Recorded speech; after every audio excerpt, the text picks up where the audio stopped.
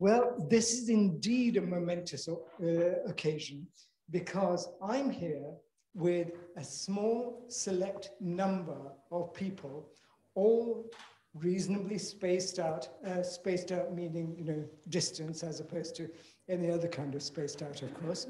And we are looking forward to this event in person, as I hope you are, whether you're way out somewhere in another country, or maybe somewhere else in the UK, or in good old London. This evening in good old London, it's beautifully sunny. What are we doing inside? Well, we'll find the answer to that question fairly soon. But I have with me some of my BCS colleagues. I have David, who is doing our technical things, and that's David Grundy. I have Santana, who is actually going to speak later on. And I have Maureen, who is in the North London branch and runs the Seniors Initiative. And Santana is the head of our Eco Initiative. And this is part of our Central and North London branches Eco Initiative. So truly great things. I hope you have caught the event we had 2 days ago. If you didn't, I'll just tell you that it was a really good event focused on an organization nobody's heard of called the IUCN. What does that stand for? Well, here's a clue. First, I stands for international, and the last letter N stands for network. But what they do is truly amazing. And they do it in order to monitor eco. They do it in order to monitor the land and its species, whether there are plant species or animal species, and tell us the health of those and try and keep those in good balance, as it were. Tonight, we're going to focus on the water, the majority of the planet, the water, the oceans, that area that we know little about. And you can see the screen. I hope you've been looking at that for a few minutes. So you've read what this session is about. Now, unfortunately, we couldn't rustle up the original Mayflower, but I'm actually pleased to say IBM and numerous other organizations have been working on that. And we have a great representative from IBM, and that's Rosie, who is going to tell us much more about the Mayflower Autonomous Ship. What's an autonomous ship? Can you book tickets?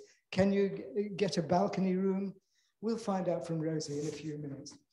So this is going to be about the Mayflower, first of all, and then we will have my colleague Santana, who I mentioned before, telling us about some of the eco initiatives in Santana's 6 simple tips for eco success for all of us. And that is going to be really interesting as well. That's going to be about 5 or 6 minutes from Santana after Rosie's session.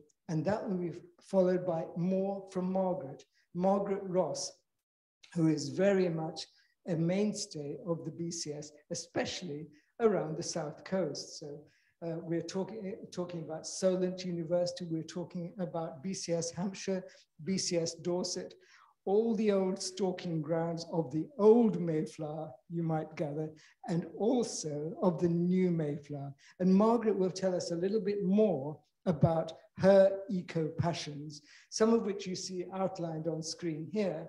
And she'll also tell us about an initiative she's launched for schools and competitions to do things with your school, children, colleagues, contacts, and so on, about sustainability and what sustainability means to me.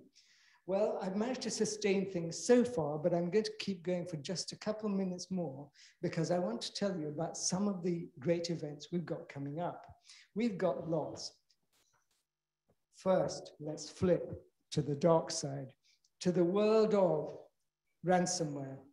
Should you pay or should you pray? Or are those not mutually exclusive? Come to see this event and find out more. This is going to be with Sarah, who is the Chief Security Advisor for a company called Microsoft, which you might have heard of. And she is a great speaker and has become a great fan of the BCS. And indeed, she has become a fellow of the BCS. So that will be well worth seeing as well. And then another great woman in another great theme that we're running, which is called Womenspiration. One inspirational woman with inspiration for everybody is the theme there. And we have not one, but two here, because we have Wendy Mars, who is very senior. She's a senior vice president at Cisco and also in charge. She's the president of the EMEA region. EMEA in Cisco terms means Europe, Middle East, Africa, and Russia. Sneaked in the R as well, you see. And Wendy is indeed a great inspiration as well. And we have Chloe interviewing her, as she has done for all the other Womenspiration speakers as well, and drawing out some of the story of Wendy's passage to where she is now and her messages for all of us. So that'll be really good too. So all of that, and also, if you're not an evening person, but you're a daytime person, Maureen, who's in the audience with us here, is going to be running some sessions which we call Coffee and Chat. They're afternoon sessions, and they will start on October the 4th. And afternoon with Maureen, 2 hours from 2 till 4 on Coffee and Chat, or if you prefer, Tea and Talk. Take your pick. I haven't thought of something with W, but you could just come and whinge and have whinges and water again with Maureen and with other seniors and other colleagues. So there you've heard about some of our initiatives. Today is to do with eco. Later we will have seniors. We've got a theme called IT Heads 2021. We've got one called Womenspiration. So lots of different themes that we're running in the Central and North London branches of the BCS. Enough. That's enough of me, I think. The schedule for this evening is Rosie, followed by questions and answers too. So please enter your Q&A, your questions in the question box. If you want help of some other kind, then enter that in the chat. And if we can, we'll help you. Although I'm afraid we can't rush over to your place. It's got to be remote. As far as the chat is concerned, we will monitor that as well. And our good friend David is monitoring those right now. So look forward to great questions from you. Please do come up with those.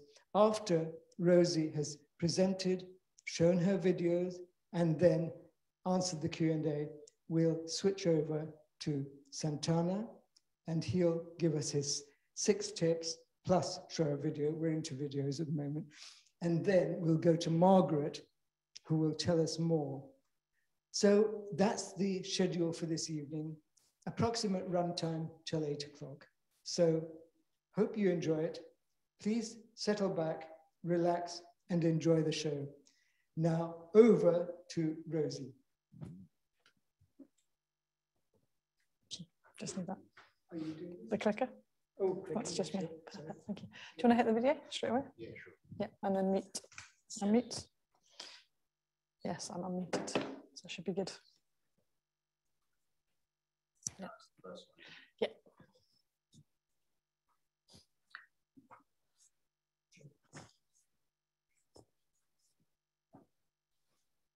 Thank you very much. Yeah, let's go. The sea is an awesomely powerful thing. There are vast areas of the ocean that we know literally nothing about. We know more about the surface of the moon than certain parts of our own planet. It's that ignorance that should scare us, because the ocean controls the entire climate on our planet. This project is not about the last 400 years, it's about the next 400, it's about the future. The Mayflower Autonomous Ship is inspired by the 400th anniversary of the Mayflower crossing from Plymouth to Plymouth.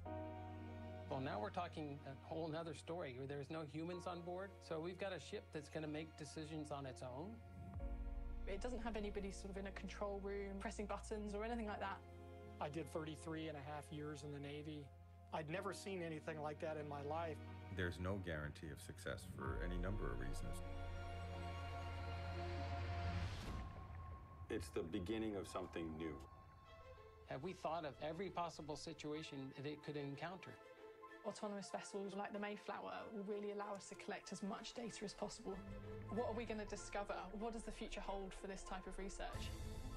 The single biggest challenge is the ocean itself. So no ship has ever been built that can survive whatever the ocean could throw at it. Leveraging technology, autonomy, machine learning and AI is going to open up the door to a new era of ocean science.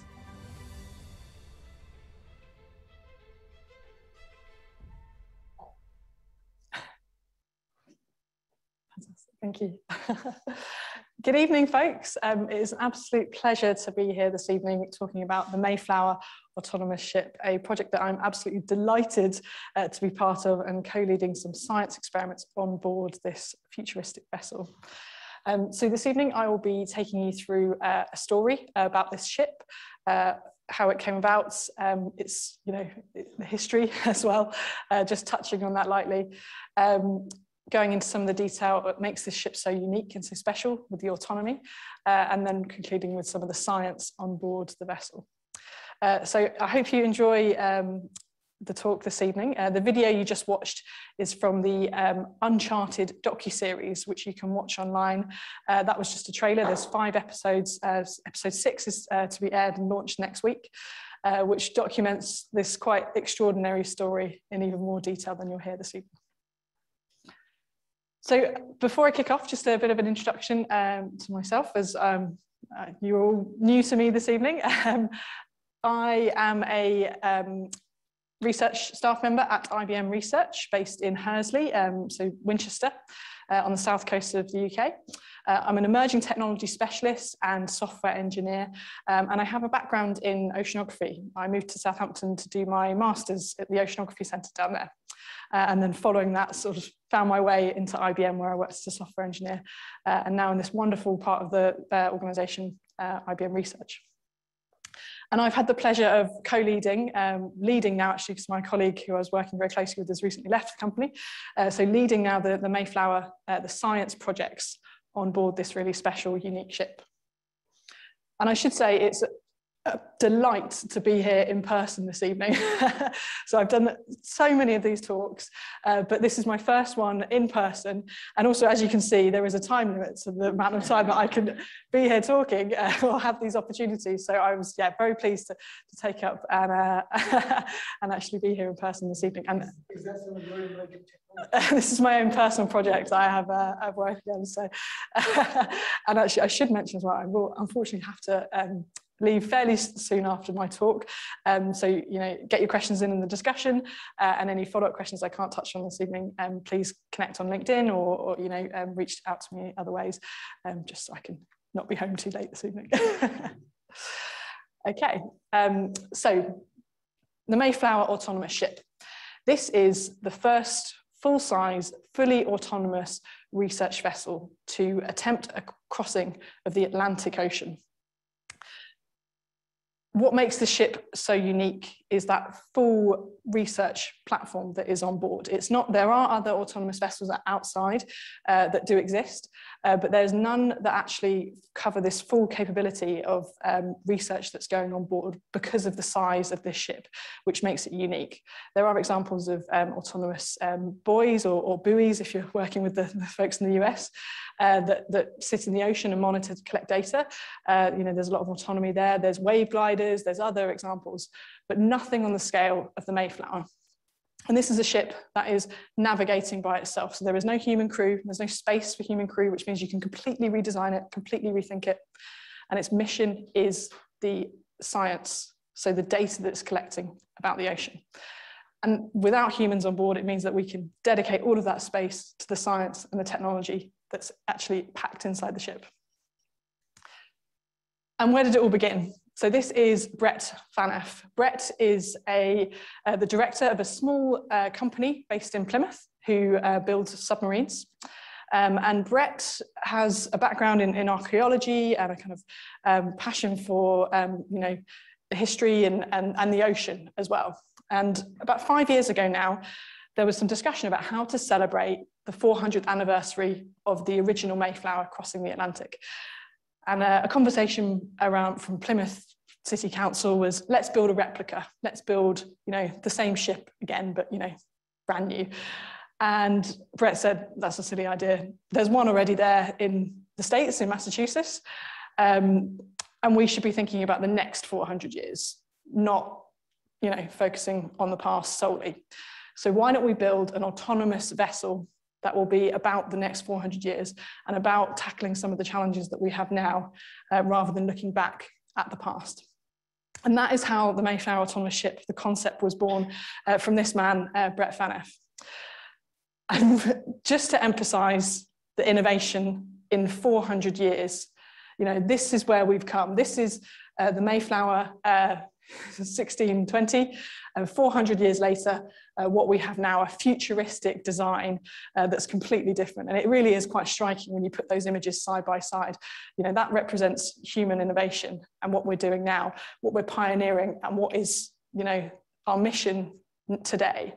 400 years ago, it was about New World, taking pilgrims, tackling this ocean with wood and with sails. Now we're doing it with technology and with a completely different mission as well. So why is this important? Why is this an interesting area to be working in? And why is IBM involved? IBM is the technology partner and the science partner for this project. The marine industry and the ocean ecosystem, ocean economy, actually contributes to $3 trillion estimated by 2030. Marine transport takes up around 90% of global trade. There is a huge amount of economic, value we have from the ocean. It's our travel, it's our trade, it's our transport. There's so much in the ocean that we just take for granted every day. But really, it touches all of us, whether you realize it or not. And it's under threat. So again, I mentioned that other key mission about collecting data that the Mayflower Autonomous Ship is focused on.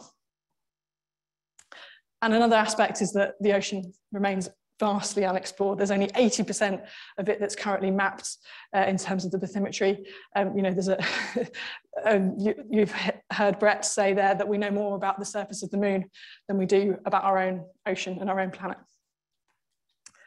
And there is a huge concern about the health of our oceans. And one of the things that is a positive about this project is that recognition that there is a willingness to change and to have these projects where we are looking to collect data so that we can better understand. And I'll talk a lot more about that later on in my talk.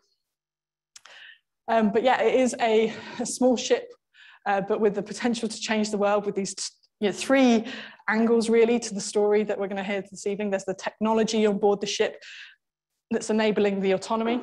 So fully autonomous, crewless, full size, as I mentioned, with an AI captain on board. Its science goals about creating a cost-effective platform for collecting data across the ocean at large scale, and also that historical aspect as well, recognizing our past, but with a vision to the future. And this is the mission. This is the Mayflower's goal, what it will be setting out to do. Travel from Plymouth, UK, replicating the original voyage of the Mayflower to Plymouth, US. And actually it has had an attempt already. I'm not sure how many folks in the room are aware of the story so far, but in June this year, the Mayflower Autonomous Ship set out on its maiden voyage. Unfortunately, although everything was going really well, the autonomy was really working effectively, AI systems were all working really well, the ship was able to navigate some really challenging situations. Unfortunately, there was a very small mechanical failure which ironically was exactly what was predicted by Brett, who we saw earlier, was going to go wrong. If there was going to be something, it was going to be something small and something human. It's something that a human could have probably come and fixed with no problem at all.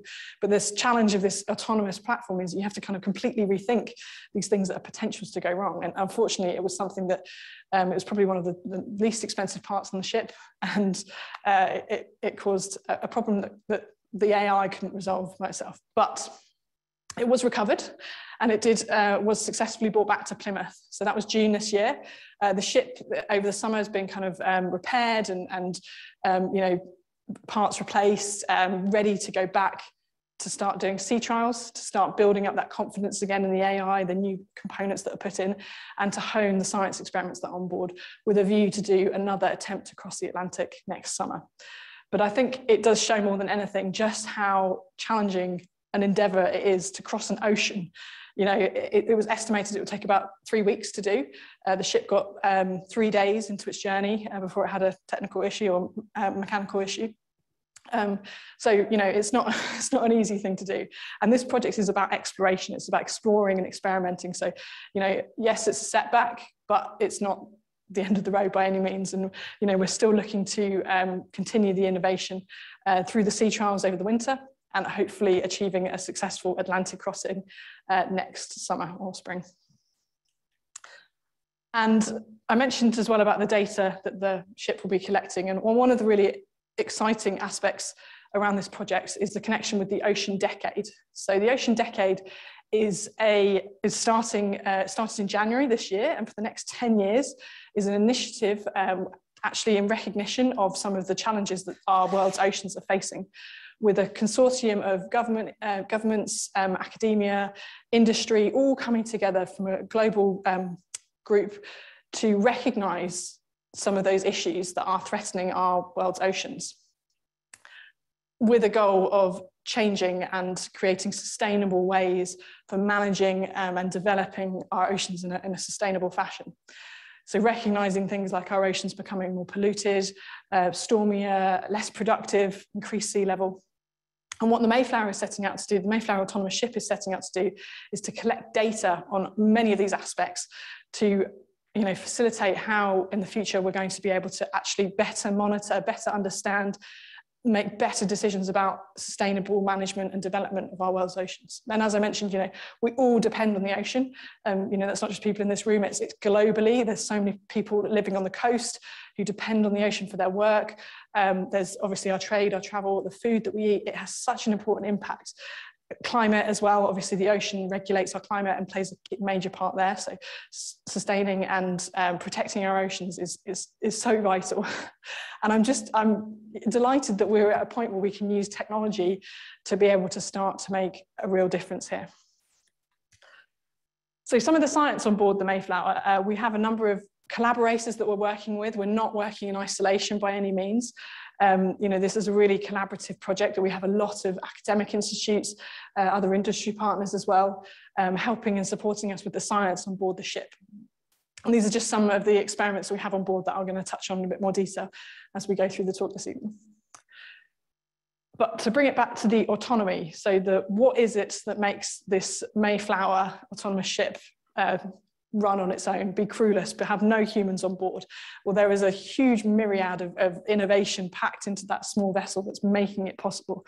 And the key things are really around that situational awareness. So the boat actually having a good understanding of what is going on around it, using things like radar, computer vision, doing kind of visual recognition of obstacles on a floating, ocean, as it were.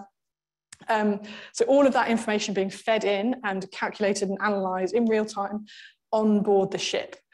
So that's why we've named this the AI captain, because it really is making those decisions in real time on the vessel. There's not someone with a control stick, or there's not necessarily communication connection all the time. So it has to be able to actually travel on its own, make those decisions out at sea, safely as well. So there is a lot there, a lot of technology that's making this possible. So as I mentioned, there isn't always connectivity with the ship. So we have a kind of navigation system with the AI captain on board, running things like IBM Edge Application Manager. So containerized workloads that are running on the vessel using NVIDIA Xavier devices, so small, low-powered machines. So obviously you've got a lot of power constraints on a vessel like this. You can't just plug it into a mains. It's got to have its own power with it. It's got solar panels, but with a backup diesel generator, which actually runs and powers all the computers on board. Then we're transmitting, when we can, via satellite, that data back to base using IBM Public Cloud. We're sharing lots of that data on the MAS 400 portal, mas400.com, just because we want to have as wide a reach as possible. So we're really keen to share as much data as possible in real time where we can. And then using things like weather data as well to help inform decisions, and also a big control center with the Power CPU and IBM Power machines running a lot of the systems actually back in base. And how it's making those decisions. So I mentioned about using the visual recognition. That's one of the key aspects that's been trained on thousands and hundreds of thousands of images, all collected from various different locations, about actually kind of what the different obstacles that it might encounter might be. So a lot of human hours have definitely gone into that side of things, of labeling the training data, but to a point where the ship is now able to safely navigate. And I can attest to that, having gone out on a rib in Plymouth Sound whilst the Mayflower was doing some sea trials, and we kind of sort of stationed ourselves in one area while the Mayflower was elsewhere, only for the skipper to then tell me that we were an obstacle for the Mayflower to avoid. So the ship sort of travels slowly, and then sure enough, veers off course, thankfully. So yeah, I can vouch for that it is able to actually see these obstacles. There's obviously the AIS system as well, the automatic identification system, all feeding that information in to enable it to make those decisions on the fly. And another interesting aspect to that decision-making process is this idea of it having a kind of hierarchy of decision-making process. So at the very bottom, we have the basic needs that the ship needs to achieve. So avoiding collisions, staying safe, maintaining a safe speed given the weather conditions.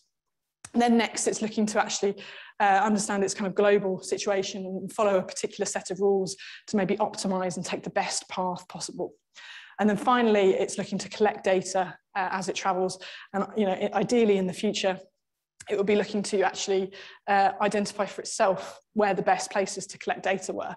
Maybe it's an area, maybe it's following the sun, so it's enabling its solar panels to keep powered, and then that's the sort of efficient strategy at that time. Or perhaps the hydrophone on board has detected some interesting acoustics, and it's going to travel that way and follow it, all feeding back into the AI, making those decisions on board the vessel. And as I mentioned, there's a kind of whole sort of set of steps that the situation understanding of the vessel have to go through to finally make a sort of action on board the ship. So once we've fed in all of that sensor data onto the ship, so cameras, AIS, satellite information, GPS as well as weather data, obviously being very key, we're then able to take that unstructured data, convert it into something structured. And then, secondly, we're using IBM Operational Decision Manager to actually implement the collision regulations. So these are kind of the rules of the road when you're out at sea that actually define how you're going to be, how you can operate. Because it's not just as simple as, there's a few other boats, right, I'm just going to stop. Like, that isn't even allowed. You have to still safely navigate. There's a set of rules that have to be followed. And interestingly, Operational Decision Manager is a technology that's used typically in the financial industry because it has very clear transparency and kind of traceability. So you can actually see, because it's a logic-based rule system that's implementing this whole set of very complex rules. There isn't just one answer that comes out of that system for a given situation. We then need a system to actually optimize, and that's IBM CPLEX optimization tool that actually takes from all of those different decisions, right, what's the best course of action here? What's the safest thing to do? What's the optimum decision to make? And then finally, that's all running using Red Hat RHEL, where the decisions are actually verified and validated before then actually executing some change of direction or speed, some action on the vessel itself. And then, yeah, there's a sort of list of other IBM technology that's on board as well. Watson Studio, cloud object storage, acoustic insights that I'm going to talk a bit more about in the acoustic project. So yeah, packed full of tech, lots of it IBM, not all of it, but lots of it. Cool, okay, so changing gear a little bit now, I'm going to talk a bit more about the science on board the Mayflower. And this is the bit that I'm really passionate about. This is the area that I'm leading a team at IBM research on, and is really tying together my passions and interests, my oceanography and my software engineering. So it's kind of the perfect sweet spot and why I get so excited about this project. We have a number of different experiments on board, from listening to marine mammals to looking at pollution within the ocean, so chemical characteristics of seawater, potentially looking at pH as well, exploring sea level and wave heights, calculating wave energy. There's also some other experiments on board that we are not involved with, but are equally as interesting, analysing and looking at microplastics, using microscopes on board, again, to look at marine algae, and fluorescence as well, an instrument on board to look at fluorescence.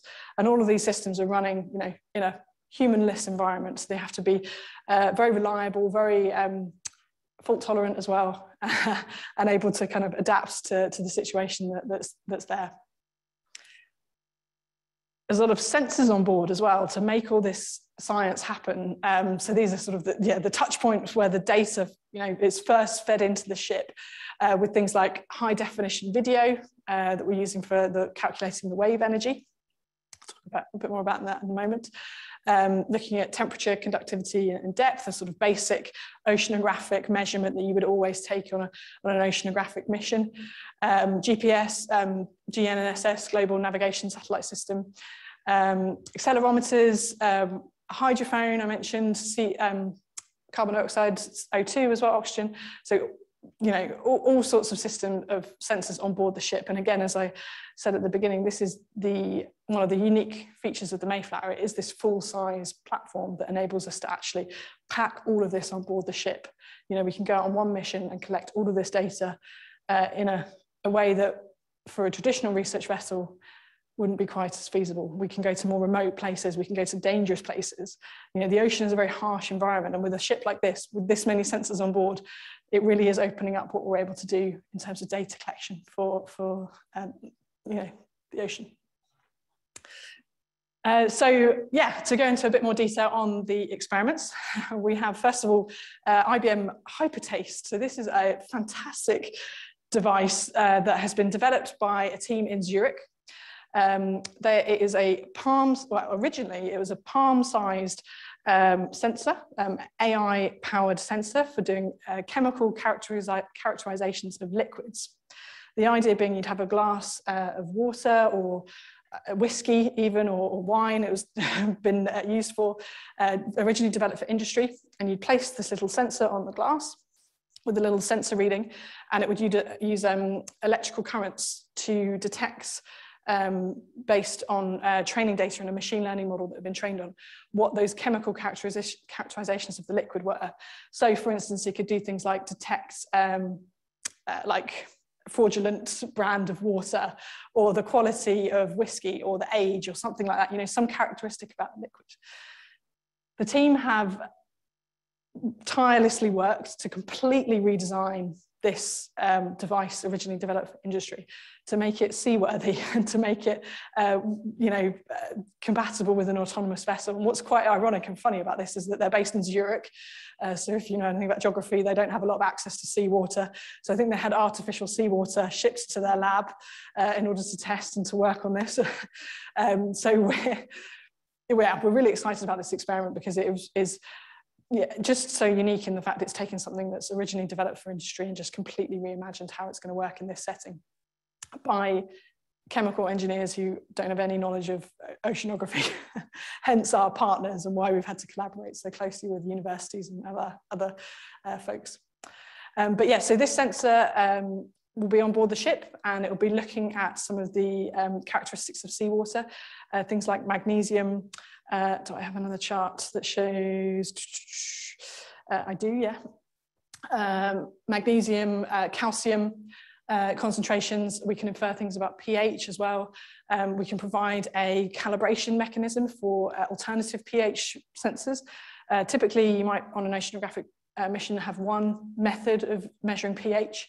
You wouldn't then have a way of calibrating that, so it might be skewed and you wouldn't necessarily know.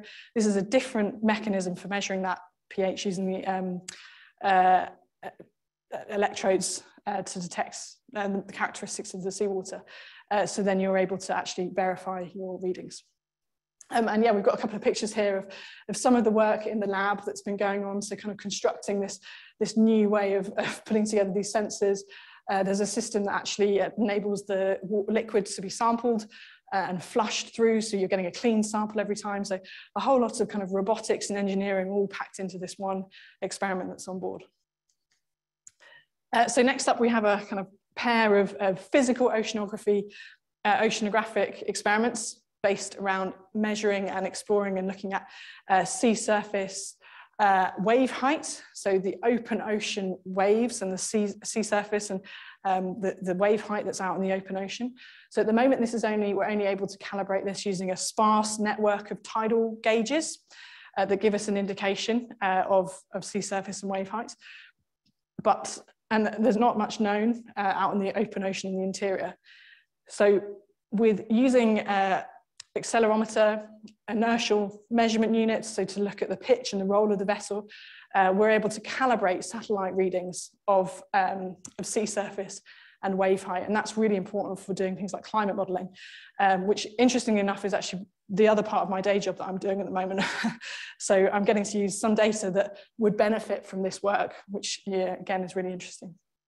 The second physical oceanographic experiment we have on board is to calculate in real time wave energy, the energy of the waves that are actually hitting the vessel using high definition video feed. This is very much a kind of work in progress. It's an experiment, again, as they all are, but this one really is an unknown whether it will be possible to do this calculation actually in real time. And the benefit of this, a study like this will be to sort of see, can you actually get a good understanding of wave energy out in the open ocean? It could be useful for things like wave energy, tidal energy infrastructure in the future. Yeah, so another really valuable and interesting experiment. Next up, we have the acoustic project. So this again is the one that I'm lucky enough to get to work on most of my time on the Mayflower projects. So here we are listening out. We have a hydrophone attached to the bottom of the vessel, and we are listening for marine mammal vocalizations. So here you can see a dolphin following the ship and riding the waves in the front of the boat. They're such playful animals. They're so inevitable to come into contact with the Mayflower. So we thought we'd take the opportunity to put a hydrophone on board. So it's a microphone placed just under the hull of the vessel, which is far from ideal, but it's the best you can do with an autonomous ship. So there's a lot of noise, a lot of background noise, a lot of sounds from the waves, engine noise as well. And we're using that along with IBM Acoustic Insights, so a technology that's been developed by colleagues in Yorktown, IBM kind of research headquarters over a decade or so, to actually enable training and deployment of machine learning models around acoustic and signal analysis. So we're using this to see if we can actually detect the presence of marine mammal vocalizations, and potentially can we then explore, and from those sounds using our machine learning model, what the species is. It's not easy, particularly with the very, very noisy data, but we're having a lot of fun experimenting and working with it. These are some examples of some of the data we've been analyzing. So these are some whale calls, some right whale calls. As you can see in the spectrogram here, we've got the frequency on the axis and then time along the bottom, and the color is the sort of the intensity of the sound. So you can see there's these quite distinct patterns. So you'd think that would be something that an AI system, machine learning model would be able to distinguish. And we have seen that is the case for clean data, but we're not working with clean data. We're working with very noisy, challenging data. The Mayflower hasn't been out to sea long enough to have many encounters. So we don't have a ready-made data set from this ship with lots of nice encounters of all different species. So we're having to be quite innovative about how we bring together a new data set to train a model that we hope or expect will perform as well as a human would classifying these sounds. So as all of these projects, it's very much a work in progress. And following the first Atlantic crossing, we were able to gather quite a bit of data, less noisy data as the ship was out on its own. It didn't have support boats with it.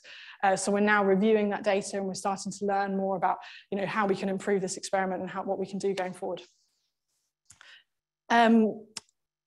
Cool, okay, so that was sort of an overview on some of the key experiments that IBM research has been involved with.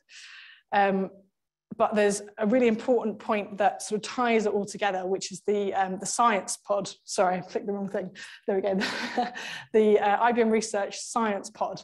And this is our custom-built edge computing platform that is deployed to the vessel. So it's sort of a small suitcase-sized piece of kit running Raspberry Pis. So, 20 quid. Pieces of kit. We've got 4 of them. So it's nothing substantial. And these Raspberry Pis are running all of those experiments. So there's a lot of, we're getting a lot of work out of these devices, but also the workloads that we're running on them are all very efficiently developed. We're not doing model training. We're doing AI inference, machine learning inference on these devices at the edge.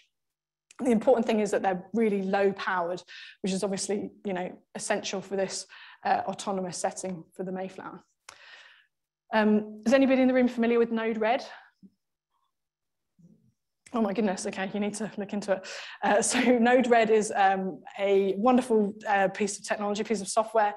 I think I'm biased because it was invented by some of my colleagues, but it's typically used in Internet of Things development. So when you want to connect up devices or do any rapid prototyping, but basically it's sort of a low code environment, lots of sort of drag and drop, but brilliant for this experiment. So what we've been able to do is use Node-RED to very quickly set up a system that is actually orchestrating all of our experiments, keeping the system running and keeping everything kind of going in a very, I don't want to say low tech, but quick and easy way of doing it.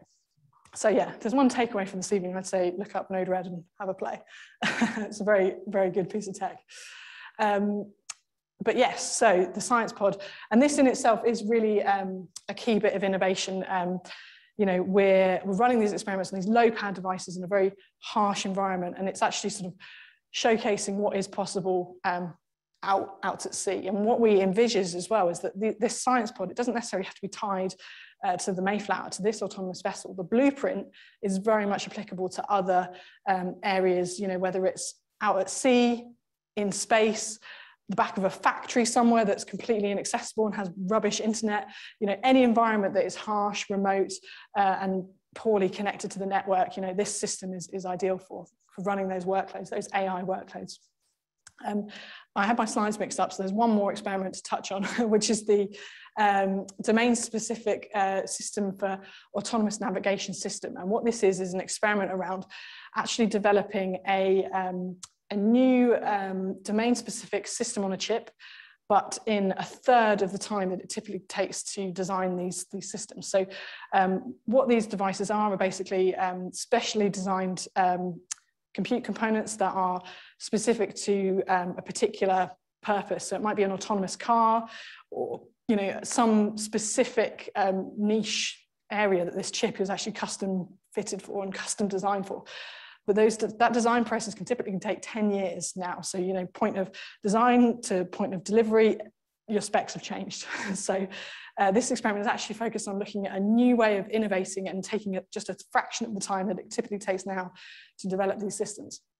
And the team are using a real-time hazard detection system to actually demonstrate the capability of this new design process. And what this system is doing, this hazard detection system, is actually looking to fill in the gaps for the computer vision. So while the computer vision system for navigation has been trained on thousands and thousands of images, it hasn't been trained on a parachuter coming down or a giraffe appearing out of the ocean. You know, those bizarre edge cases that you wouldn't have thought to train your machine learning model on. This system is looking to fill in those gaps and demonstrate that, that new technique of delivering these system on a chip innovations in a fraction of that time. So that is kind of covering all of the science experiments. I'll now kind of touch on the more fun side of the project. So another really exciting aspect of this, the Mayflower Autonomous Ship project, is this reach and this engagement that we've been fortunate enough to have. The story is so compelling. We've got the technology, we've got the history, we've got the science. You know, there's so many people that are interested in the Mayflower, and we've been able to not only develop a really compelling web platform or website, where we've got the dashboard, we've got all of the data from the missions and the sea trials. We've also got a really fun, playful conversation assistant chatbot. This is Artie, the seven-legged octopus, who's the kind of mascot for the Mayflower. And I was debating this evening whether to wear my IBM research t-shirt or my t-shirt with my little Artie logo on, which you can buy Mayflower t-shirts if anybody wants to. I'll share the link for that one after the talk. But yeah, so Artie is there to help engage as wide an audience as possible. Obviously, you know, with a bit of an eye on younger children, younger audience, to get as many people as possible engaged in, you know, the issues that the ship is looking to address, collecting ocean data, protecting our world's oceans, and sustainable development for oceans in general. So it's been a fantastic opportunity to, you know, take that reach as wide as we possibly can, and that's, you know, something that's been really successful. Slight kind of sadder point is, you know, the day that we had the ship, because there was quite a few delays during the year, obviously pandemics. Can't be blamed for that. Originally, the ship was set to launch on the actual anniversary of the Mayflower, so September 19th, I think, 2020. But due to the pandemic, it was delayed until the spring. A new date was set, and unfortunately delayed again due to weather. But a number of school children had that date in their diary, and the emails that came through from all these disappointed kids who were, what do you mean it hasn't set sail? We've got our school project, we want to, you know, and it's heartbreaking. So, you know, we've had to make sure that we're on it with our communications and our dates and our, you know, we're trying not to set, you know, it's the sea, right? You can't be held accountable for high waves or, you know, the engineering team having a disaster. So you have to be quite forgiving. That's why we're saying the next attempt at the crossing will be spring, summer next year, with hopefully not upsetting too many school children second time round. But it is showing that there are people engaged all around the world. And yeah, as I mentioned, so we've got the website, but there's also docuseries. So from the video I showed at the beginning of the session, 5 episodes so far, 6 to come out next week, 20 minutes or so long, produced by some Americans, so very dramatic, and, you know, they love the setbacks, any kind of challenge we've faced, like, yeah, come on, tell us more. So it's really, it's a really good piece of work that just, yeah, captures as wide an audience as possible. And, you know, I feature it a few times, just hoping to get across that point that the ocean impacts us all. We need to have these devices, these systems in place to help us learn more about the ocean.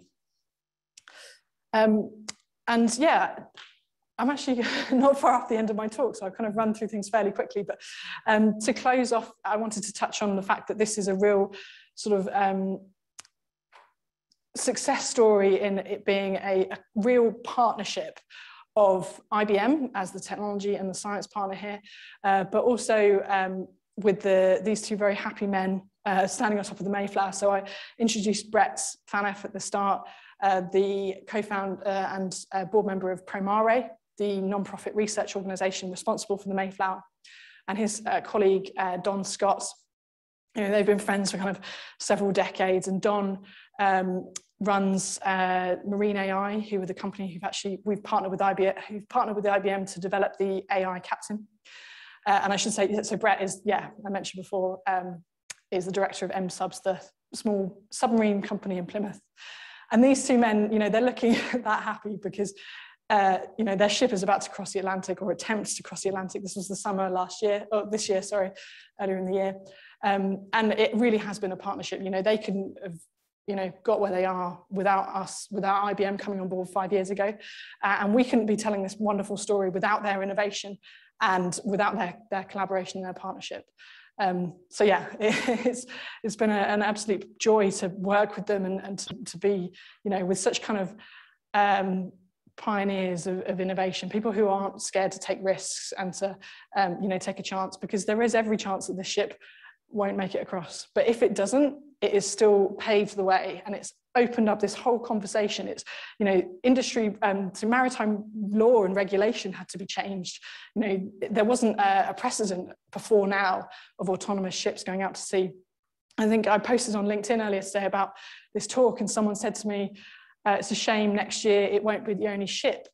And to be honest, that's a good thing. You know, if there's other companies, other technology on board in this space, that is absolutely fine with me. You know, the ship is as much about that Atlantic crossing as it is about, you know, opening the floodgates, as it were, pun intended there.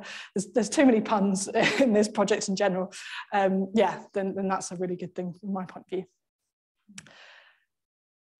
So finishing 7 minutes early, apologies. But thank you so much for listening this evening.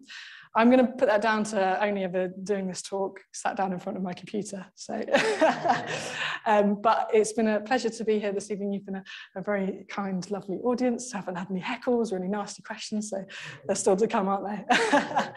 But yeah, there's lots of places you can follow, learn more about the Mayflower. I mentioned the docuseries. There's also a podcast, which you can have a listen to on Spotify or whatever other podcast platforms you use, all the social channels as well. So, you know, please follow along, join the story, join the conversation, and be part of things. And yeah, there is more to come. You know, this is just the start. As I mentioned, the ocean decade. My hope, you know, is that we'll be here in, you know, 5-6 years' time, still talking about the Mayflower, but the next, you know, more innovation that's gone, you know, hopefully we'll be getting to share about the positive journey that it's had over the Atlantic and all the missions it's got to go on, all the other ships that are actually joining it. So it's got a kind of network of partner vessels to share its data, and it's actually making a real scientific contribution, helping us change and shape the future of our world's oceans. So yeah, thank you very much.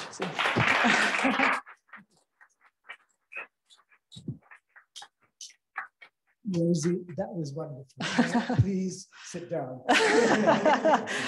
Thank you. And let's ask you more. David, we have a number of questions. Hello, can you hear me? Okay, hello. Yes? All right. Is there a way you can increase the volume? But let me just ask you, do we have a number of questions that have come in, or should I kick off? Yes, we've got some questions. Good. Okay, fine. Do you want to go for it and ask? And I'm aware that we must let Rosie go fairly soon before she goes in another direction. Yes. Yes, of course. Can we take this lady's question? I might have missed it, but if I understand, this ship does not, I presume they hear me.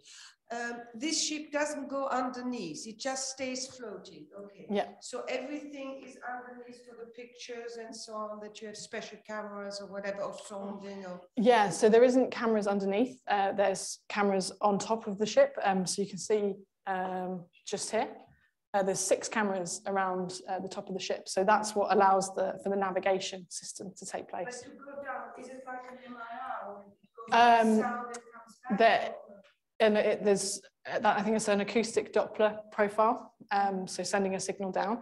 That isn't something that's currently on board, but potentially would be relevant for the sea surface and wave height and wave energy experiments.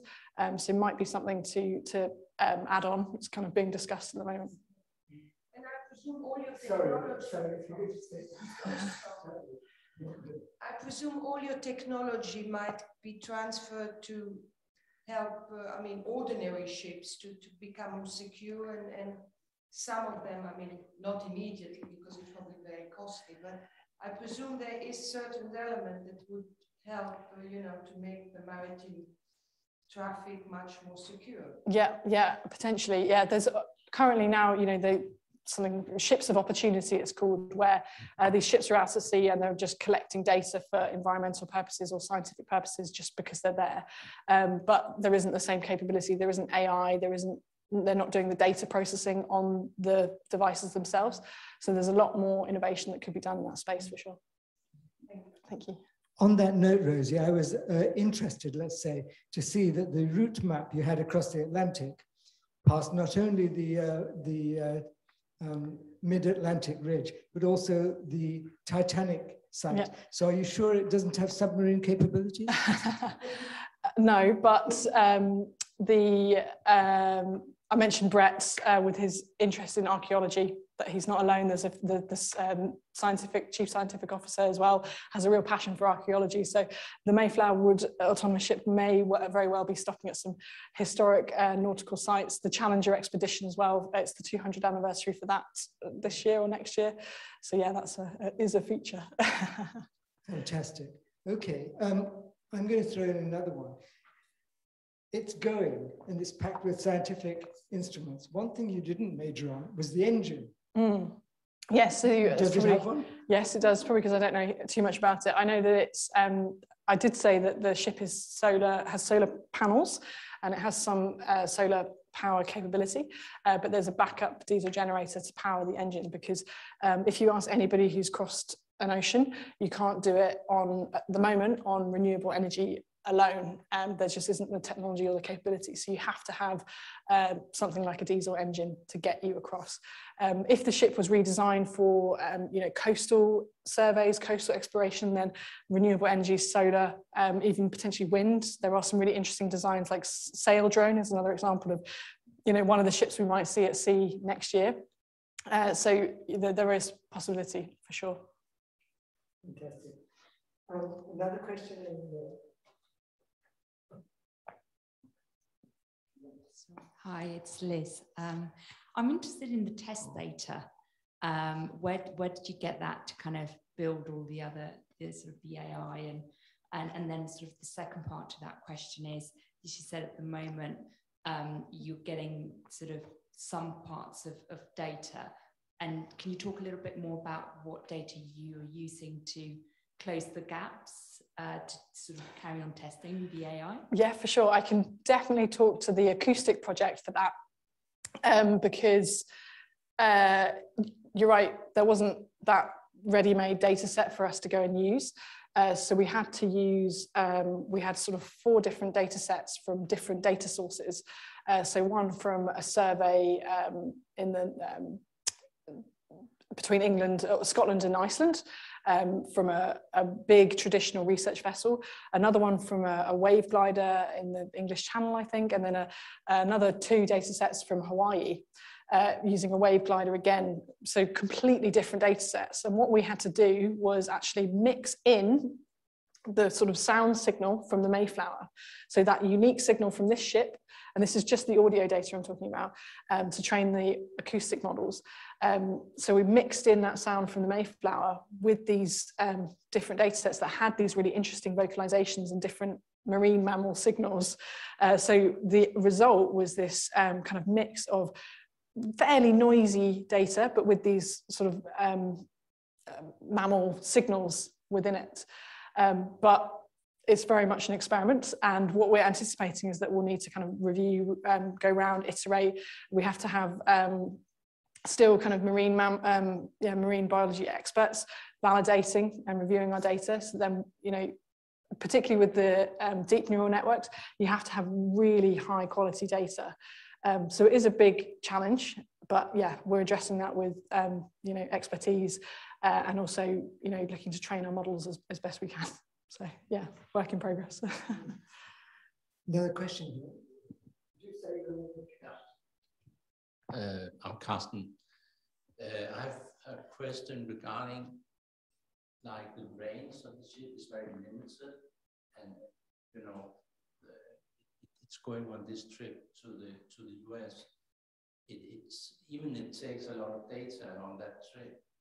You know, in order to kind of monitor what's going on in the ocean,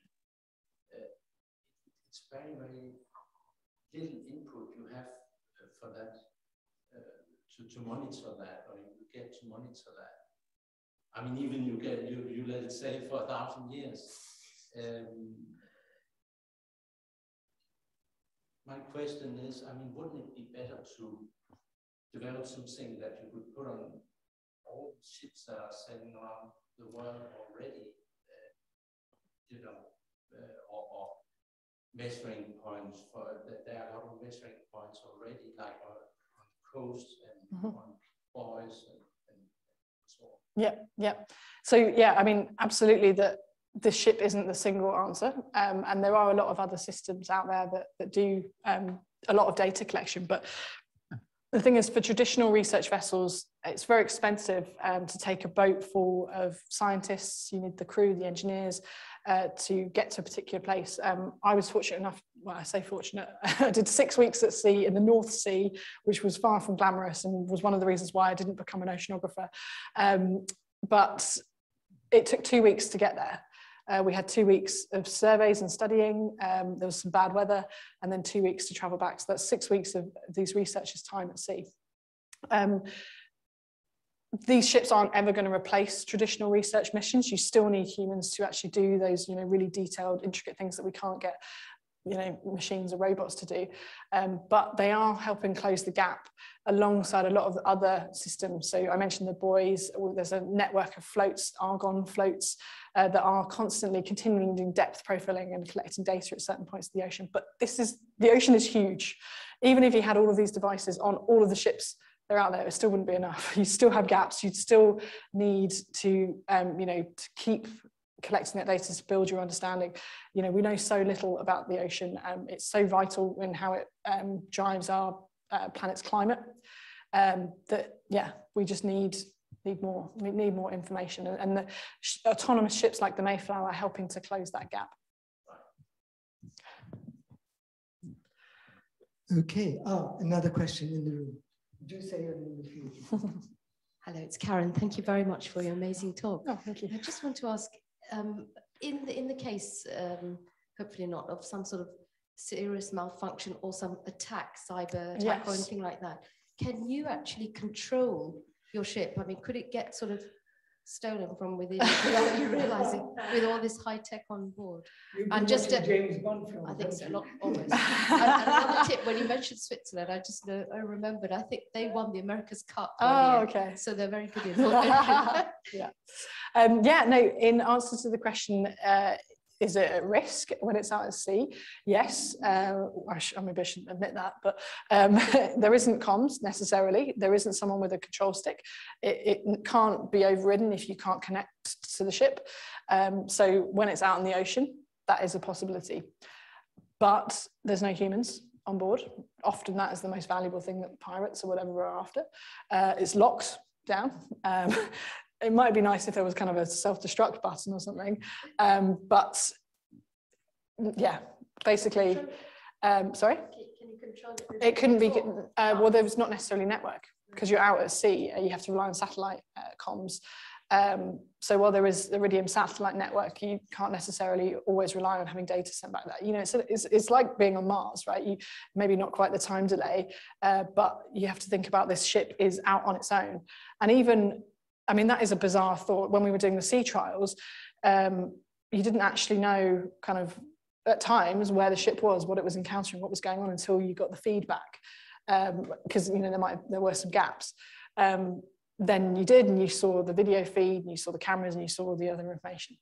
There is typically always AIS, which is the automatic identification system, and that's really, really low bandwidth and does typically have full coverage over different distances. So there is still that some aspect, but yeah, basically it is pretty vulnerable, but locked tight and limited value of cargo because no humans on board. Amazing. Well, I'm surprised you haven't fitted it with the electrocution system and also machine guns and so on, but maybe that will come in later developments. You did mention something about Raspberry Pi as well. And I know from my contacts with UCL, University College London, that they did some research work, as it were, in terms of Raspberry Pi and its use. So it's great to hear that they're being used as absolutely. Yeah, they're fantastic devices, and the fact that they're so inexpensive does, you know, open up the chance to have this type of system on different ships. And yeah, it's a really great use of such low-cost technology. Fabulous. Well, I know we've got some questions. Sorry, Carsten, did you want to ask another one? Yeah, just one more. Okay, hold on. You were talking about this, that you invented this. Node red. Like for smelling or hypertaste. Tasting the hypertaste, the yeah, taste the tongue, electronic tongue.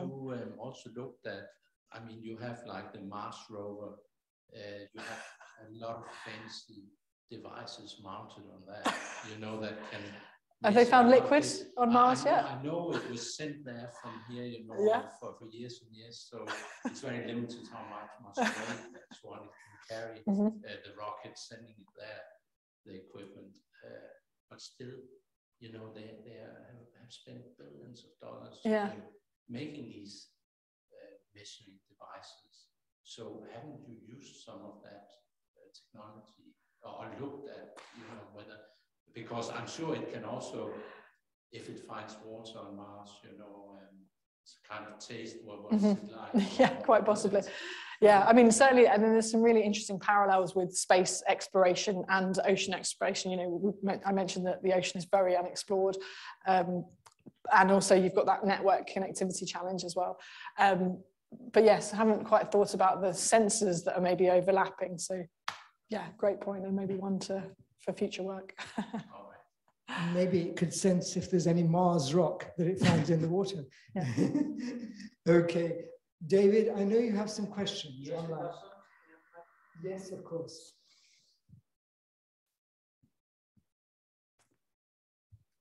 Hi, so our first online question is from Tom Gill.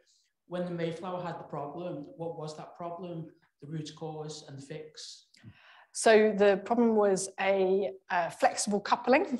I must admit, I don't really know what that is, but I think it's a small thing that fits together some part of the ship with another. The exhaust with the, not sure. Anyway, it was a very low cost part that just had a failure.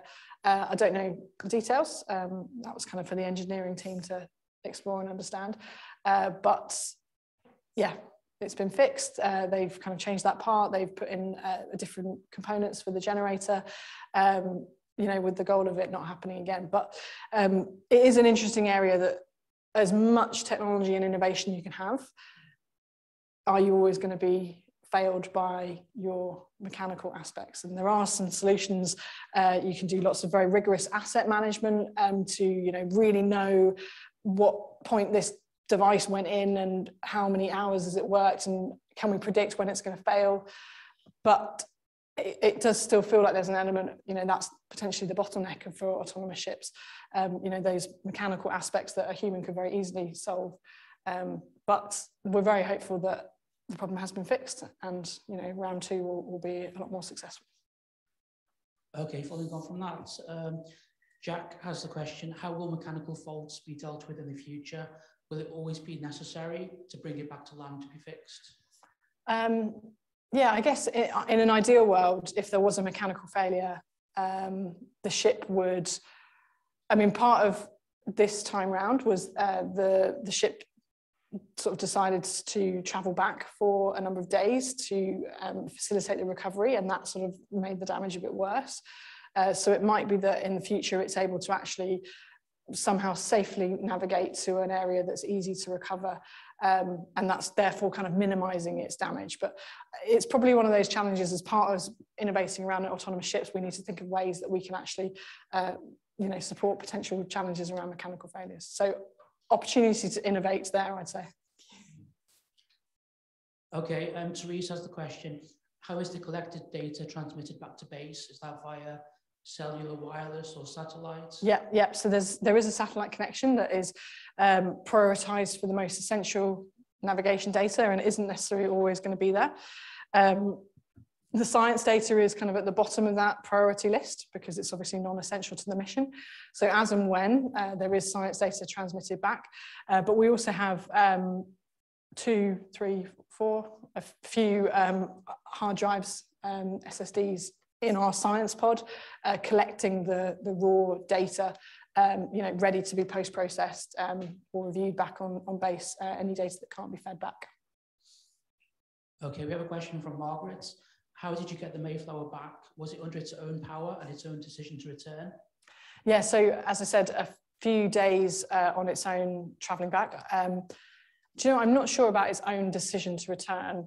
Don't know about that one. But yeah, so then a team from Plymouth had to go to recover the ship. They'd actually based in the Isles of Scilly for the sort of send-off, and they had to, go out for a couple of days to get the vessel. They had to wait for calm seas, and then they had to have a human attach a tow line. So that I think they had a very unpleasant 24 hours alongside the Mayflower, having kind of located it, and it did safely navigate to an area that it wasn't going to be at risk of any other ships. It kept low power, so it could move if it needed to, and that was all autonomous. But yeah, then they had to have somebody lean over out at sea and hook a tow, onto the top of the Mayflower to then be towed back to Plymouth. Okay, Trevor has a question. Are part of this project open source that other projects, for example, a small boat working in a river delta, could use? Parts of the project. So currently, I don't think they are, but it is an ambition that we have. So that could be one to reach out to me on LinkedIn, and we can maybe see if we can speed that process up or find out which parts will be useful and look to do that.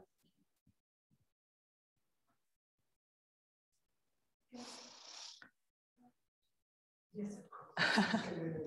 Dina, how heavy is it? Because you said, people had to come out, but can you just lift it, with the plane? I presume it's usually heavy. Yeah, I don't know the weight, but no, too big. Yeah, I can never remember the measurements just to give you a kind of feel for the size, but it's probably kind of this size of this room, and maybe the width is sort of here to these chairs. So, it's a good size ship. That would be too heavy. So yeah. You couldn't with 2 or 3 planes, military planes. Probably with some military planes, but it's not being developed by Elon Musk. It's a small company in Plymouth and a charity and IBM with the technology, but no one to pay those bills. Is it, you never spoke that it could kind of, I don't know what the term is, but would it turn automatically like a kayak coming back to, if it's because are you with me? Did it automatically come back in this position? No. So there's not a system that... No. You see what I mean? Yeah. It's at the mercy of the waves, which is why I didn't really talk about it, but the weather forecast is really important. And obviously there is the IBM weather company that is feeding in ultra high precision weather information and predictions so that it can, feeding into the navigation system, try and stay as safe as possible, but that doesn't account for freak waves. So yeah, it's a mission. It's a exploratory mission with an unknown outcome. Another question from Karen. Hi, just a quick question. With your experience with the AI and the machine learning, is there anything that autonomous ship has done that has really sort of unexpectedly sort of tackled? That it wasn't sort of a good question to do. Yeah, I think that it hasn't really stretched its legs enough to answer that question. It is, in my opinion, really just at the start of its journey. It probably hasn't even spent that many hours at sea really collecting data, but that's one of the interesting things. It's going to be, what is it going to see over the next few months in the sea trials that we're going to do, the Atlantic crossing, and then going forward. So hopefully, yeah, there will be some exciting and interesting gems in there.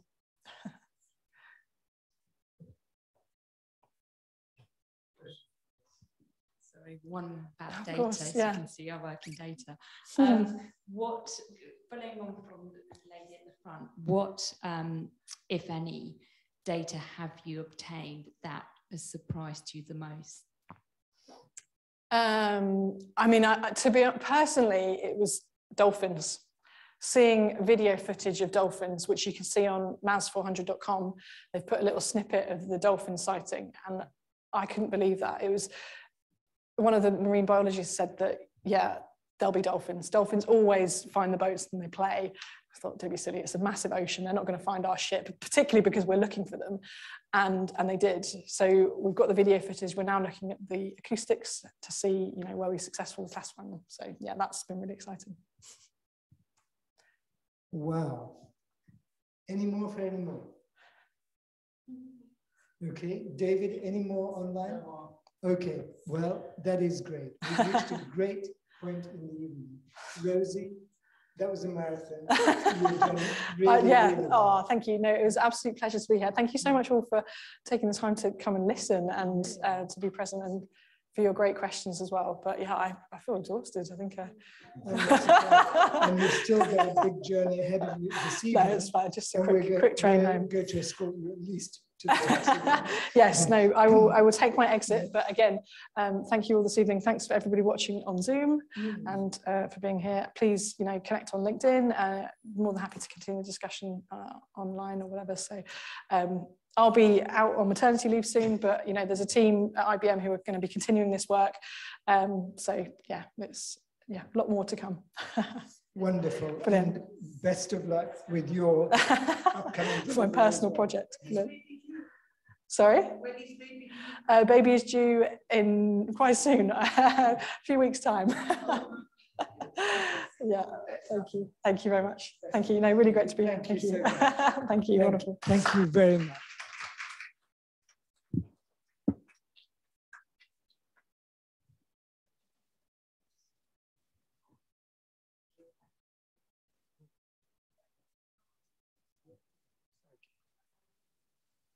That's great.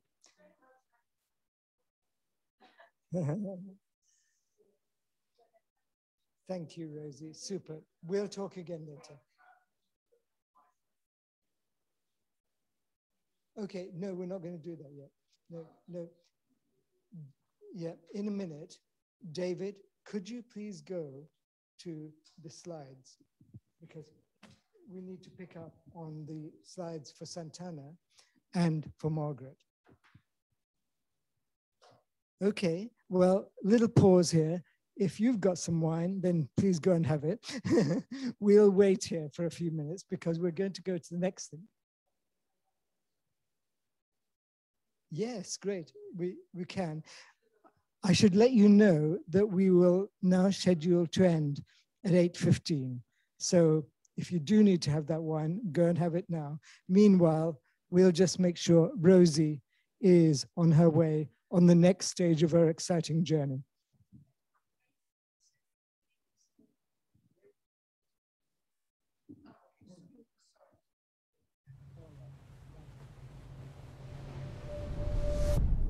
The ocean floor is littered with our engineering failures and mistakes. You need to respect the power of what happens out there. There's still things to be discovered. If we have a zero risk philosophy, we are doomed. When we first conceived of this idea, I wasn't sure it was going to be possible. We were talking about an intelligent vehicle out in the middle of the Atlantic Ocean. We built a ship, put autonomy into it, and now we're learning what that means. You just maintain your course and speed. The pressure's certainly building as we're getting closer to the launch. There's a lot that we need to deliver. Right. Something going wrong. What keeps me up at night is we break down somewhere in the middle of the Atlantic, and it's something so trivial. Working on a boat like this, you kind of have to figure stuff out on your own. They got some drama. No, we need to find out what happened, but it wasn't responding. So we'd lost comms. I just want to finish shaking her out and start across. The crossing? The crossing. The crossing. So when you say the crossing? Atlantic. That little thing? Yeah. Yeah, good luck. When it pulls out of Plymouth and I know it's not coming back for 6 months. When I see the rear end of it and the stern of it going around Ream Head, headed off west, that's going to be exciting. IBM really likes projects that are really pushing the envelope to do really exciting and novel things. What if we had hundreds of these vessels? This is going to transform ocean science. Trying and failing doesn't bother me. It's if we don't do everything we can do to ensure success.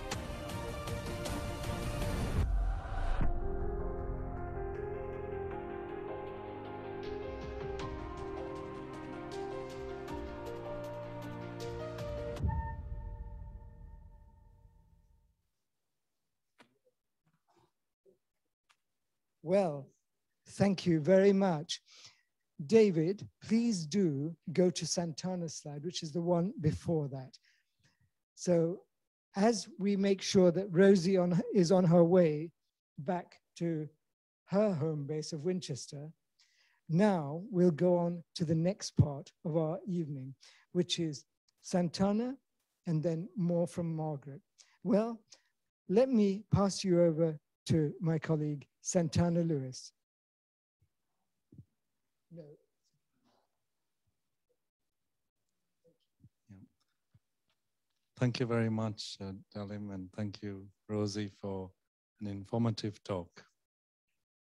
So good evening, everybody, and I will aim in the next few minutes to give you a quick taste during the Great Green Week as to why we are minimizing e-waste. It should be a priority. So examples of technology that are improving the Sustainable Development Goals included what we just saw, AI technology, for example, blockchain, sensors, and biotechnology that Rosie just highlighted. And here are the 6 simple things to consider regarding minimizing e-waste. You may already be aware of them. So 1, reevaluate. Do you really think that you need that extra gadget? Try finding one device with multiple functions. 2, extend the life of your electronics. Buy a case, keep your device clean, and avoid overcharging the battery. Buy environmentally friendly electronics. Look for products labeled Energy Star or certified by the Electronic Product Environmental Assessment Tool, EPIT. 4, donate used electronics to social programs and help victims of domestic violence, environmental causes, etc. 5, reuse large electronics. 6, recycle electronics and batteries in council recycling centers or delivered to charities. A useful website would be www.recycleourelectricals.org.uk, which is on the slide there. So let us all play our part as individuals for the sake of our future, generations to come, and our beautiful and precious planet Earth. So now we're just going to play a short video about our sustainability goal developments. Thank you.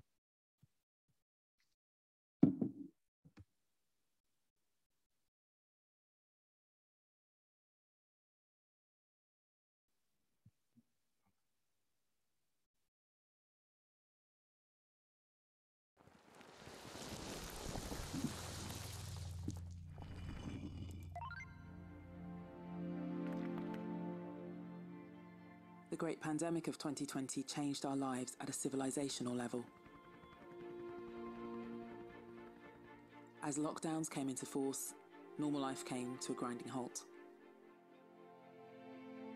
Yet many of us were able to adapt because of one fundamental reason. COVID-19 happened in the age of the internet. This graphic shows how quickly people replaced public gatherings with virtual ones. As Wall Street, Main Street, and schools went online, people began to notice a change in air quality. The silver lining appeared to be that nature was healing. But if we know one thing about the universe, it's that there's no free lunch. In order to work from home over Wi-Fi, we need a vast infrastructure of raw, hard material.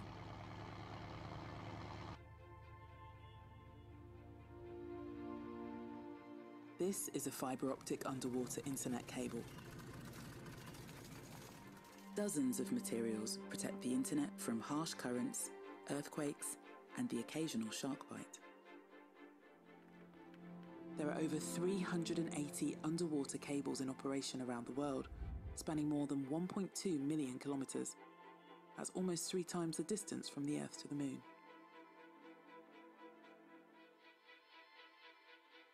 Satellites carry a small but crucial share of communication and have their own material needs.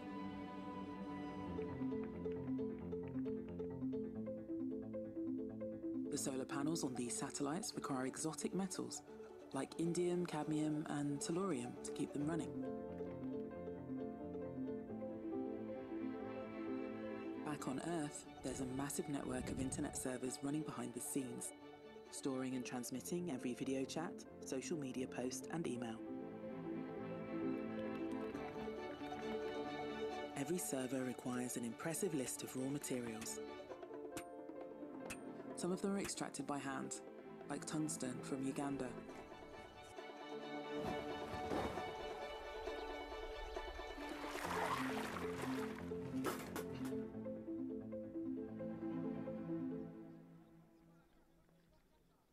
Our investments in these raw materials have paid off well. Despite record unemployment, the internet made our economy more resilient than any other pandemic in history. However, access to the internet isn't evenly distributed. Consider the school districts that lack household internet in the US.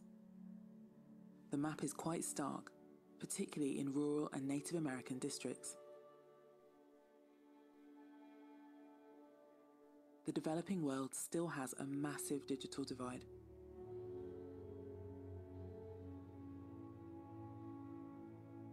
There are almost 1 billion people on the planet without access to electricity, let alone the internet.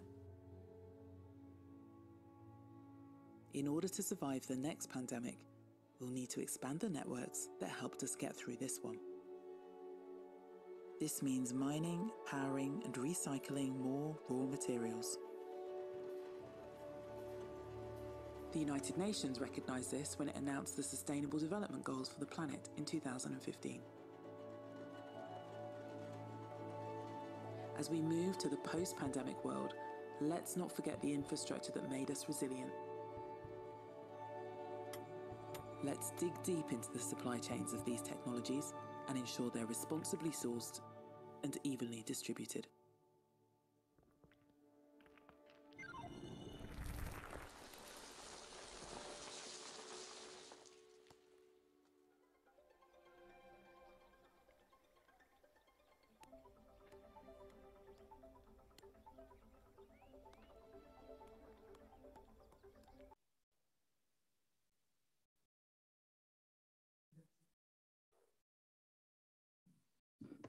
Thank you. So this brings more clarity to the 6 points that I hope we're going to see again. No. That's it, stop. That's it, to the 6 points that Santana mentioned. Things that we can do about sustainability, about eco, about green. And I'm sure you recognize lots of the themes there. Now, what I'd like to do is to introduce you or reintroduce you to Margaret Ross, who's waiting patiently at her home on the South Coast. Margaret, are you there? Would you like to give us your 5-minute presentation, please? Thank you. Hope you can hear me. I'll actually put my camera off just so that to improve the quality of transporting. Could we move on to the next slide, please? Because one of the things that that Santana talked about was very much this e-waste, very, very important. Now, there's a problem with the e-waste. There's a lot of trouble to actually get the minerals, and a lot of those minerals that are needed are in very short supply. So we have to be much more careful about how we use them. Now, part of this comes back down to your manufacturers. Now, we need to possibly persuade them to redesign their mobile phones, their computers, so that they actually can be disassembled easily. So you can retrieve the gold, the other important minerals that exist within them. So this is good. This is good economics for the recycling side. And also, if we can recycle, then we can actually save those minerals, because we are going to run out of those. Possibly not in my lifetime, but maybe children's or grandchildren's, yes, they are, unless we've got a totally new way of actually having mobile phones and computers, not using the minerals that we currently use. Now, also, we can actually look at the idea of sharing.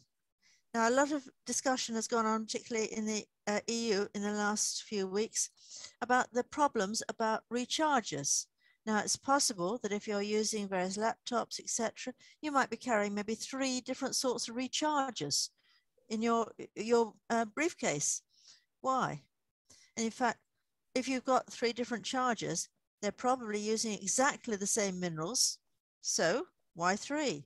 Well, that comes back to certain companies not actually agreeing on a standard. Now, all the keyboards on computers are actually using the same QWERTY keyboard. Fine, that was agreed. But how about other things to agree, like, shall we say, the recharges? Now, we want to cut down on this waste. We want to make mining of e-waste much easier, much more efficient, and actually bringing more money back as well. So we've got to design also not only for disassembly, but also future upgrades. Now, a lot of work has gone on, and a lot of people look on the view that they should actually upgrade their mobile phones every year. In fact, some people do, and they spend about £1,000 a year just purely getting the latest versions. Now, do you really need that? Maybe not. Now, instead of actually having a new machine, how about if you could actually take your machine back to the suppliers, they will open it up and make 1 or 2 minor adjustments rather than actually replace the whole mobile phone or whatever the piece of equipment is. Also, we've got another problem when we look actually at the advertisements. Now, mobile phones, computers, they're becoming a fashion item. I mean, I was talking to one of the suppliers, and they said, well, oh yeah, actually, we produce them in 4 colors because people like to choose the colors. It's a fashion item. Mobile phones, computers shouldn't really be fashion items. They're actually very much using a lot of key, very limited minerals. So, you know, you might want to be a bit more careful about this one. So these are things maybe the manufacturers need to think about. Don't think about disassembly when you design them. Think about actually sharing between the different manufacturers. Think about actually being able to do the upgrades. You can still charge the same money, but you don't change so many of the components that don't need to be changed. And certainly don't advertise it as a fashion item. And when you're purchasing, instead of actually saying, well, you know, what does it do? Is this the latest one? What colors are they in? Maybe we want to ask other questions about the birth and the end of life of the product, thinking about actually what went into creating it, and also, more importantly, the end of life, the e-waste side of it. And also, if we do this, it actually saves money. And to make you feel good as well, it will save the planet. Next slide, please. Now, to encourage this, next slide, please. Thank you. The BCS has got involved with some competitions, and these are tied into COP26. Now, the closing date for these is actually the Tuesday, 30th of November. There's 2 competitions, and these are very much to come up with the idea of a tweet or strap line with the idea of what sustainability means to me. Now, it's encouraging the youngsters to enter this from FE colleges, colleges, undergrad, postgraduate, full-time, part-time, and also open. So all the BCS members that are here have a go at this. You've got 140 characters to play with. So how about it? You just send your entries in together with your BCS member. And if you're a student for the HE or FE, then it comes in from a point of contact from that particular education establishment. The other competition is for a PowerPoint. And this is from P to P, from primary to postgraduate. And again, here the theme is very similar: what climate change means to us. Now, the entries are a single PowerPoint, maybe a picture, maybe with 4, 5, or 6 bullet points explaining the message that you want to get across or the student wants to get across. Again, it comes in through a single point of contact at that educational establishment, whether the students are in full-time or part-time. And it also applies to home educated students because they work together. Now, we're just awaiting for this information, the full details to put online, and you'll find them on the Green IT Specialist Group competition section.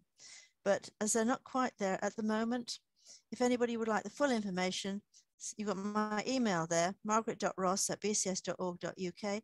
Send me an email, put in the subject line, please send details of latest BCS competitions, and I'll actually send you the 2 files with the full details of those. So at that stage, thank you very much. And thank you very much for listening. And please, please encourage people to take part. If you've got any links to schools, please tell them about this.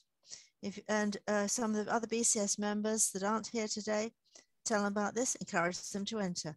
Because what we're going to do is at least some of the results that come through from this is actually going to be tied in with the BCS's participation for the COP26. Many thanks. Excellent, excellent. Margaret, thank you very much and for clarifying that for us. Well, what I'd like to do to close off this session is to play you a final video. You see, I've got into this playing videos thing now, because we have a final video which ties together the themes that we've explored in the last webinar and this one, which is about eco, waste, sustainability, to do with the land and preserving the species, animals, plants, etc. And this time to do with the oceans and making sure that we still gather as much information and make the most of our beautiful planet. Now here's something which ties those together. Coastal resources such as fish, minerals and energy are critical to people and nature. They support the sustainable blue economy, which is a key part of the global economy. However, they are threatened by a wide range of activities on land. Scientists at the International Resource Panel identified the numerous pathways through which land-based activities affect coastal resources. They found that the most harmful land-based activities are agriculture, activities related to ports and harbours, and aquaculture. These activities are threatening coastal biodiversity and fisheries to an alarming degree. The overall deterioration of coastal resources puts the sustainability of the blue economy at risk. Fishing, aquaculture, and tourism are particularly vulnerable. Some initiatives are trying to deal with the problem, but mostly in individual sectors without enough coordinated action. The challenge is even bigger when the activities are miles away from the coast, or even in another country, where they can degrade coastal resources of a whole region. So how can we solve the problem? The IRP experts suggested 5 ways to strengthen existing land-sea governance practices. First, use ecosystem-based management as a guiding principle. Second, enhance existing area-based management tools to better address land-sea governance. Third, improve coordinating mechanisms between different governance arrangements and sectors. Fourth, implement capacity building for land-sea governance practitioners. And fifth, fill in evidence gaps through scientific research. On top of these, we need new land-sea governance approaches, such as regional regulatory frameworks aiming to reduce the impact of land-based activities on coastal resources. Stakeholder communities representing land and sea-based activities. Monitoring and evaluation frameworks that reflect the connections between land and sea.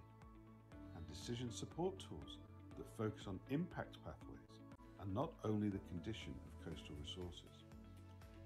In this way, we can reduce the impacts of land-based activities on coastal resources, realise the sustainable blue economy, and move closer to reaching the United Nations Sustainable Development Goal 14, Life Below Water, and the other goals that it links to.